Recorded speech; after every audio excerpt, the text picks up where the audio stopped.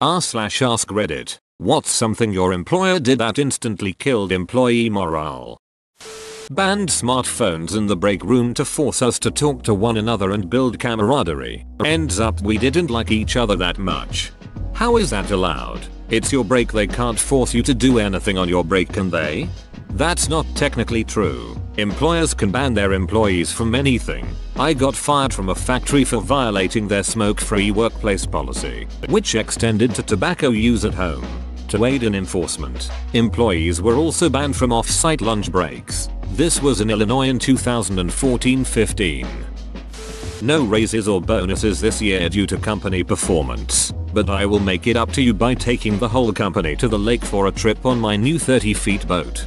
Business had been running for 3 years and many of the employees had been there from the beginning without getting a pay rise. After some requests, the company announced that there would be a review of everyone's pay, called in each worker to discuss. Basically, they had decided to pay every employee the same amount. This meant that a few got a raise, most stayed the same, and some, who had negotiated better at hiring, had their wages reduced. Needless to say, most employees were unhappy. 2 weeks later, the three brothers who owned the business bought themselves 2 new cars and a second-hand Rolls-Royce. That was a real slap in the face.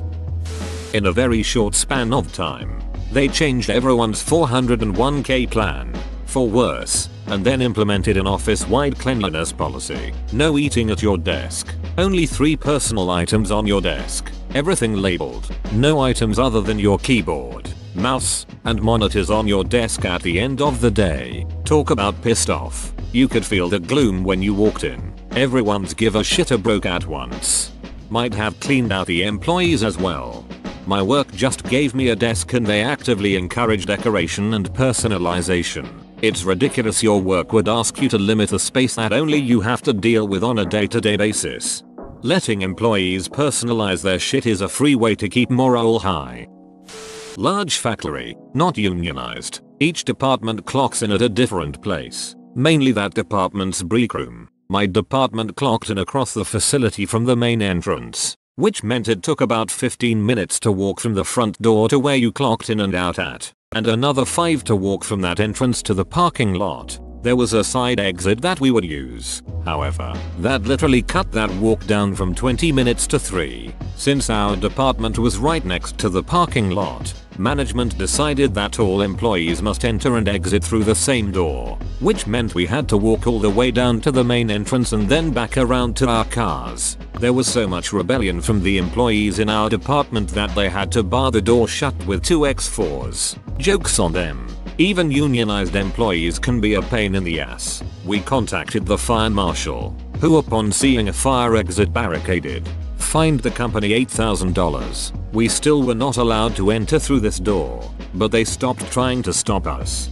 Jesus. Do you work at Auschwitz? Who barricades their own employees from exiting a door? Harris and Blank, owners of the Triangle Shirtwaist Factory. To cut costs, they started a policy that only certain departments had internet access. It basically started a class system that bred resentment across departments and caused an exodus from the non-internet teams. The internet. I have heard tales told of this precious and rare commodity, but if you ask me, they're just legends made up to pass the time and fill the children with awe and wonder. I worked for a concierge company owned and run by a crazy lady. We had contracts with buildings and she'd routinely lose the contracts by taking meetings with them and then acting crazy. She was actually banned from one of the buildings that we still had a contract with. Anyways, I worked at a building with about 4 other people. We were basically security guards checking in guests all day and we didn't make much money. After hiring this shitty employee who basically wouldn't do his job and instead surfed the internet right in front of the guests, rather than firing said shitty employee, they took away our internet access. This made employee performance worse as now everyone had to stare down at their cell phones instead of straight ahead at the computer. Even I would occasionally get caught staring at my phone instead of the guest in front of me. Some people are quiet as hell, so then they banned our phones. Which, banning someone's phone basically just means that whenever a supervisor is present, which was about 5 minutes per day, nobody was on their phones. and the rest of the time it was Phone City all day every day. This was like a month-long battle and most of the 5-person team we started with ended up quitting. Guess who the one dude that didn't quit was? Original shitty employee who I know continued to ignore guests and stare at his phone because I stayed friends with some people in the building and would stop by from time to time. Always catching original shitty employee staring down at his phone. My boss is looking to retire in the next 3-4 years. He told everyone that he wanted us to come up our visions for the company and its future over the next 5, 10, 20 years. We're a small office of about a half dozen people, but we've been growing, and so everyone brought up growth projections and succession planning once he retires, etc. His son is the heir apparent and has a precocious 8-year-old, so in my 20-year version I even included the grandson joining the business and grooming it to become a legacy company. My boss went last and we were expecting something acknowledging some of our thoughts, or at least an expression of appreciation that the company he founded would live on well past his retirement, be in good hands, etc. Instead it was brutal and short. It was something along the lines of, I do everything around here anyway, so I should just sell the company to fund my retirement and you can all find other companies to work for in a few years. Mood killed. Meeting ended. Everyone quits that same year and he can start his retirement early. Why? In a company of 6 people, owner said in a meeting with everyone that his 2 sales guys are irreplaceable and that the rest of us are just paper pushers. He now runs a company of 3 people. Sales guys put maybe 20 minutes into one deal. Then operations puts days into logistics, payment, paperwork, claims, etc. We also just purchased an office building for $1 million plus. So if we leave and sales can't sell, this place will most definitely end up deep in bankruptcy. I'd hate to see that happen. But it's not the first time we've been informed that the scum and just suck up company money while the sales guys are the ones making the profits. I had a very good sales guy at a company I worked for. The guy was like 3 levels above anything we had there before. And he was very much in that mindset of talking about sales like hunting. And I could totally get that. But I told him, if you're the one doing the hunting, then we are the ones doing the gutting and cleaning and cooking. And everybody needs to eat. We were once in the middle of a very stressful period of work, and everyone was feeling it. However, one afternoon, an offhand comment turned into a conversation that we all got involved with and led to a few laughs. My manager, returning from a meeting, piped up, "Oh, we've finished tomorrow's work." "Have we? What's all this about?" Insert subject matter. Entire team instantly deflated. Unnecessary. Every employee needs time to blow off a little steam. Former teacher. The administrators at my school were usually pretty chill, but had a habit of randomly coming up with minor rules that they would enforce for us. Male teachers had to wear ties even on Jeans Day, etc. Overall it wasn't bad, except for the time an administrator made a crucial mistake. They banned staff from drinking coffee in front of students. Now if you've never worked in a school, you'd think this isn't a big deal. When you spend nearly 100% of your day in front of students, it definitely is a big deal. First we tried to find any loophole we could. Energy drinks? Banned the next week. Tea? Banned 2 days later. It was chaos. Eventually, we realized they couldn't fire an entire school's worth of teachers and aides. So we ended up doing the one thing that private schools fear most. We formed a union. Realistically, it was more of a weird pseudo-union focused specifically on civil disobedience regarding the coffee issue, but it ruffled feathers nonetheless. The administrators caved to our demands, allowed us to drink coffee again, and even bought each of us a reusable coffee mug as a gesture of goodwill. And that's the story of how a handful of school administrators almost accidentally created a teachers' union over a complete non-issue. Removed COLA raises each year for all employees and implemented a raise when promoted or take on more responsibility model. However, promotions are very rare and raises are never approved. So everyone is losing money to inflation each year, and they tried to sell it as a big win for the employees. We aren't stupid people. And companies wonder why employees leave after 3 years. No one knows. It's a mystery. Shrug. I think it would be funny to hand in your 2-week notice alongside with resume and cover letter for exactly the same position, with perks written in. 3-year experience in this exact position. Only request readjusted salary on the interview. Oh, and if asked why you left your previous job, my employer refused to adjust salary for inflation. Fired the girl who was in her 3rd trimester of pregnancy 3 days before her maternity leave was to start. My wife was let go after she announced her pregnancy to her manager, and approximately when she would need maternity leave, she was told that they'd rather replace her than deal with a pregnant employee and all that goes with that. A well-worded letter from our attorney got her 1 year's severance and 2 years medical coverage for her and the baby.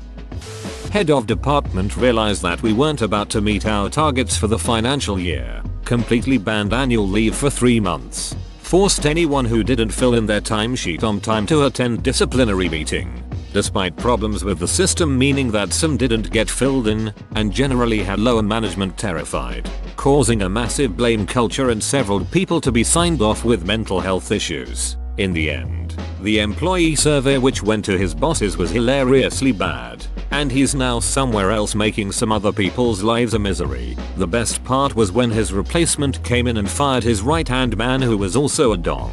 All companies need employee surveys for this reason. Even if corporate doesn't read it, it's great fun to watch managers kiss ass for a week knowing their review is approaching. My company had an anonymous employee survey this past year, and when the results, which reflected negatively on the GM manager, were revealed, everyone had to sit through a 4-hour meeting where, line by line, our GM asked why do 50% of you feel this way or 60% of you not like this? No one really spoke up. It was supposed to be anonymous, so we just got told how if we felt that way. This is why our feelings were wrong. By the end of the 4 hours most of us were like, was that supposed to deter us from rating negatively next year? So we don't have to sit through a 4-hour meeting about how we're not right in feeling the way we did. They banned phones, electronics, puzzles, books, etc. from being used at your desk. I work at a call center. We were expected to just sit and wait for the next call to come and distraction free, even if it was a super slow day. They banned phones at my work, contact center, and any device with a camera as I work in government with public info. I now set up a Nintendo Switch and rock Mario Kart or Zelda between calls as there is no camera, no way to connect to a browser and no voice recording. I'd call it a bit of malicious compliance in a way. As someone who has worked at a few call centers, are they nuts? That work can be mind-numbing. You need something in your hands while you repeat the same instruction for the 400th time. Told a bunch of people they were going to be promoted to get us to do extra work. No one got promoted. I basically did her job for a month. Me and 3 of my co-workers quit and she got fired a few months later. My job has been doing that to people including me. They pass people over for promotions and say, but if you do all this extra stuff it'll look good for the next one. Meanwhile managers promote their friends basically. Had a boss everyone loved. Then she got transferred to another store and the new guy that replaced her decided the schedule that we'd all gotten used to needed to be shaken up. He posted the next week's schedule that was completely different than it had been under the previous manager. Got a bunch of complaints from people saying they can't work X days or Y times, and it seemed he was receptive since he took that schedule down. Then suddenly bam, he just reposted the same exact schedule and said duck everyone. Oh. We had some people calling in sick from time to time under the old manager, but this new manager has pretty much half his crew every single day calling out because of his shitty tactics. Here's the first thing to learn about being a good manager. You don't need to shake things up for people to be better workers. You don't need to put your mark on anything if it's working just fine the way it was. A grocery store I worked at for just about 4 weeks or so in 2000 did that. The manager, who primarily employed high school seniors like myself, would state your employer is your #1 priority. You work for them, not the other way around. I don't care about whatever teenager/high school things you have going on. If you can't work the shifts I want you to, I don't want you to work for me. Only job I straight up walked out on after he told me I couldn't get off for my own graduation. That's the best. I love it when employers try to be shitty to high school students. They never realize that high school students don't need them at all. They still live with their parents and most of the time don't have any bills to pay. Maybe just a car payment and going out to eat if you're unlucky. Plus just about anyone will hire a high school student since they are usually willing to work for next to nothing. Put up a poster that said complaining is like vomiting. You feel better but everyone around you feels sick. The morale was already bad but it was just a shitty way to take a hit at upset employees rather than do anything positive. Complaining is like vomiting. Something caused it to happen. And it's best to figure out why and change it so it doesn't happen again.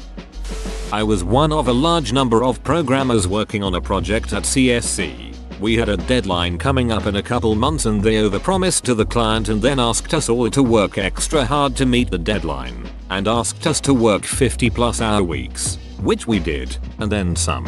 Some of us put in 70-80 hour weeks to meet this deadline. But once that deadline was met, suddenly there was another deadline they needed to meet. And another. People got tired, had lives to lead, and scaled back on their hours. Most of us were still working 50-60 hours a week, but not a lot more than that. Once they realized we weren't killing ourselves on their project any longer, there was an all hands meeting where the managers told us that they were incredibly disappointed in our lack of professionalism because so comparatively few employees were now working more than 50 hours a week. One of our harder workers stood up and said, "Look, I have 3 kids. I'm driving an hour into and out of work every day. I'm taking care of my family. I'm trying to get presents for Christmas, write out Christmas cards, decorate and clean the house for everyone we're having over for the holidays. I'm having a really hard time just getting to 50. And the manager looked at her and sneered. If it wasn't Christmas, it'd be because it's Easter, or Memorial Day, or because it's summer and it's nice out. You'd always have some excuse. There was dead silence in the room. When we left that meeting, we didn't talk to each other, but every single worker on that project put in exactly 50 hours a week after that. Then came Christmas, raise and bonus time. Every worker on the project got a 1/2% raise. The managers got a 5-figure bonus. We were pissed. For management, the pain came after Christmas. First week of the year, 4 programmers had better jobs lined up and quit. 3 more the following week. 5 the next. We managed 3-5 programmers every single week for over 3 months. It got to the point where the managers had to schedule a meeting every Monday at 11 to discuss that week's resignations and rearrange the surviving staff. Duck CSC. Hello fellow tortured soul from CSC. I was one of the unfortunate ducks who worked at the benefits call center. I was there for 3 years out of pure necessity after being laid off from my job as a junior size admin. During those 3 years was essentially trained to work all the call queues with no extra pay. We were told every year that there was a pay freeze so no pay adjustment if any kind would be made. At the same time, the main floor manager, who was an incompetent buffoon who literally knew nothing and was such a moron that he could not even hop on the phone to help during spikes in call volume, received a 6-figure retention performance bonus every ducking year. After the company split, I ended up in the CSRA side doing everything I was doing before plus accounts payable work. No increase. Nice. I lost track of how many times I contemplated taking off my seatbelt and plowing into the back of a 16-wheeler at 80+ miles per hour on my way to work. After asking for a raise and essentially being told to be happy I have a job and shut up, I started teaching myself front-end web technologies and took a front-end bootcamp course. I was essentially working 100+ HR weeks between work, school, and trenching myself shit I found interesting in the web space. I was able to leave a few months later and I have never been happier. The real kicker: when I started my new job, I started as an intern.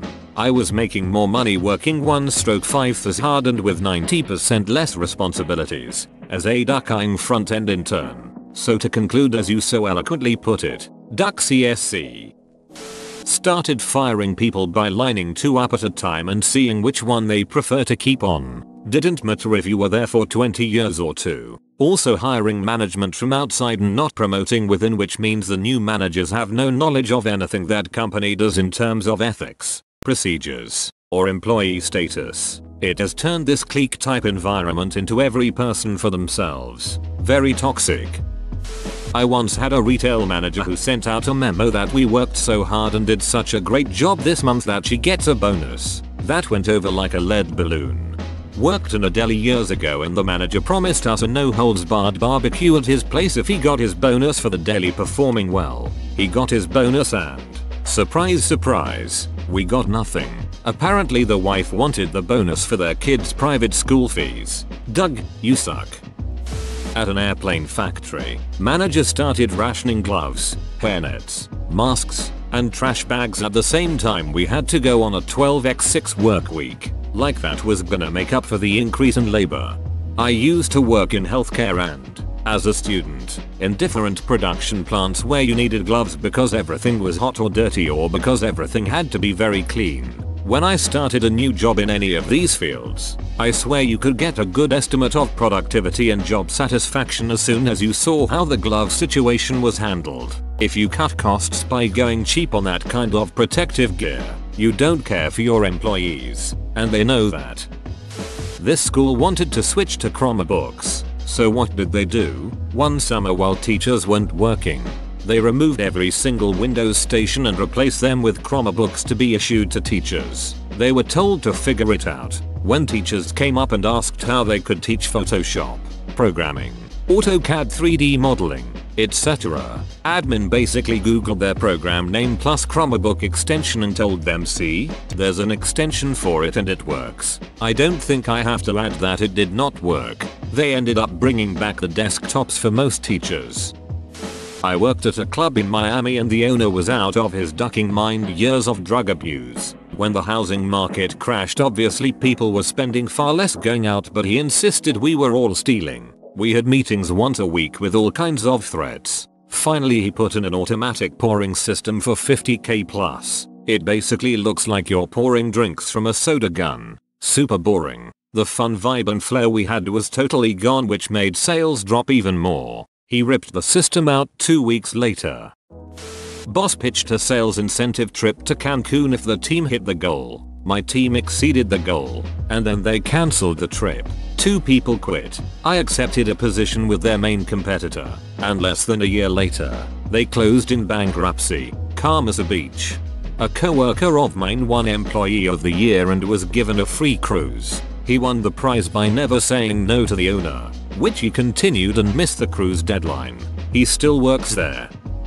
I work in a big corporate building.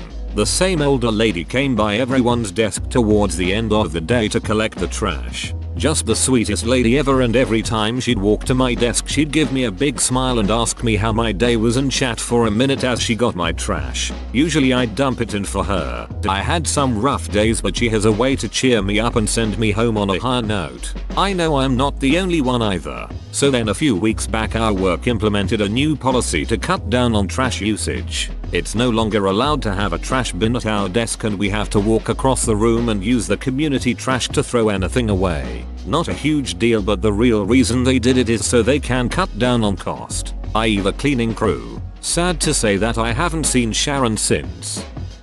Regarding how employees will travel between Site A and Site B, what if something happens to their kids? They will need a way back here, and sharing one vehicle between 8 people makes that difficult. They won't want to come back. They'll stay and work. No. Parents will 100% not care at all about what's happening at work when somebody calls and said there's something wrong with their kid. We don't need to invest in group transport. Then we bought a company van that employees don't like.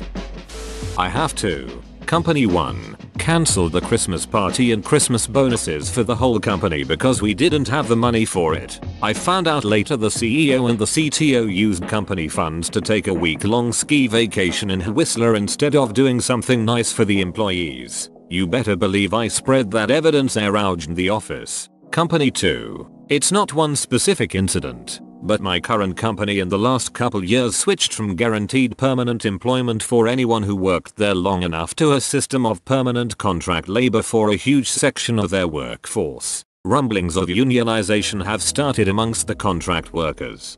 I can do you worse. Company consisted of something like 1,200 employees at the time, and rented out a big conference center for a Christmas party. At the opening of the party, the CFO was giving opening remarks, and asked, expecting cheers, if everyone liked their Christmas bonuses. He got booed.